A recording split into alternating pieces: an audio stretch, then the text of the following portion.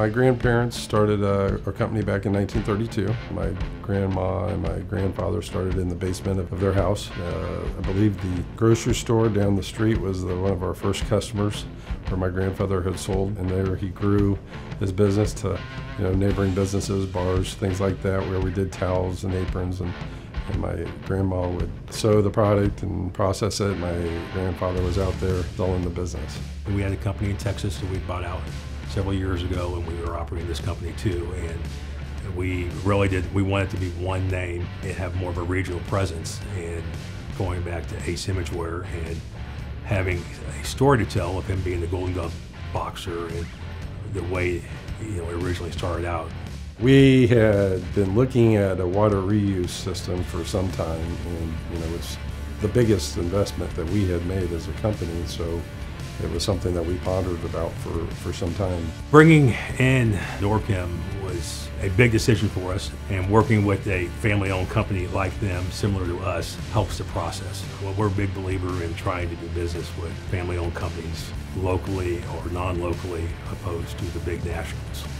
I personally really admire family-owned businesses that are multi-generational because they, for the most part, are able to uphold the humble values that the business was started with, as opposed to the larger companies that are basically ran by shareholder number 1 and shareholder number 30. So it's just more personable. There's a very strong sentiment about the durability and longevity of that business.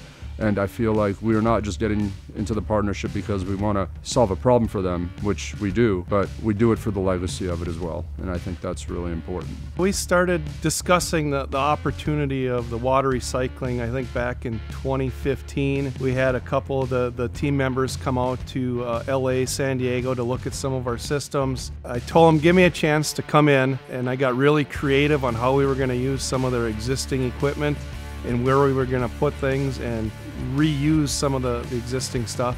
And we were able to drop a significant amount of the installation cost down, which kind of put us over that hump, and we were able to move forward. They came in, we actually installed it basically over the weekend. And come Monday morning, we were able to flip the switch.